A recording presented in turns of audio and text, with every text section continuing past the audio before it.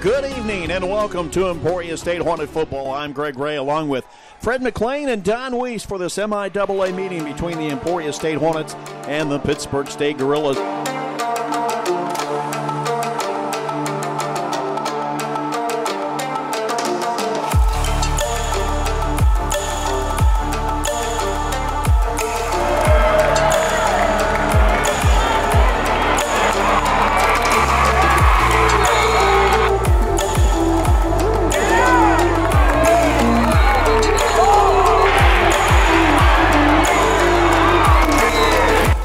Snap option this time to the right side. Ball gets over the ball. Emporia State has it.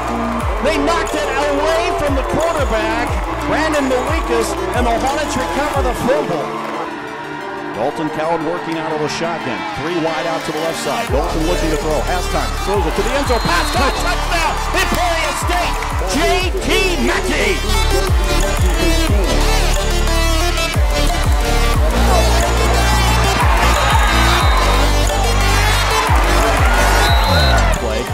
Carlos Grace is in the open, 50, 40, speed race, 30, 20, 15, 10, 5, touchdown!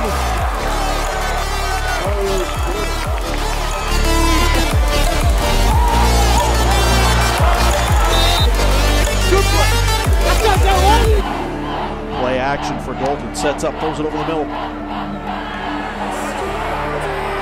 Pass is going to be caught! Great catch made by Thomas Cobb. He tipped it away from the defender. Dalton out of the shotgun on the quarterback keeper. He carries it down to the 5. He's in! Touchdown! Dalton Cowan!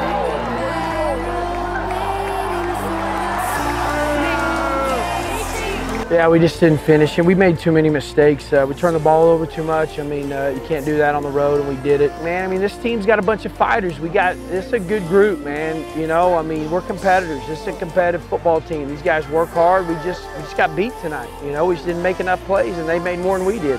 I thought we did a good job stopping the veer. I mean, we had that plan, and thought we did a good job doing that, but we also knew they had the Jacks look that they were going to come out in, and we prepared for it, and we just didn't do that successfully, and gave them a little life there in the beginning of the first half, or end of the first half, and they just kept using that momentum going in the second half. I think what we need to learn offensively is just to better execute. We're getting down to the red zone, we're scoring, but we have to keep that going and be consistent with it. That's pretty much all we need to do, because we're making passes, we're making big runs, and we got to get down the red zone and finish and execute. You know, this team showed that we have a lot of heart, and we're not going to quit. And that's not in question at all. Nobody, I mean, I give my guys as much credit as I could possibly give them for not quitting. We need to learn from this game. I believe this group will learn from this game. I mean, you know, our guys were ready to play. They were prepared to play. You know, we just let it get away from us there in the fourth quarter.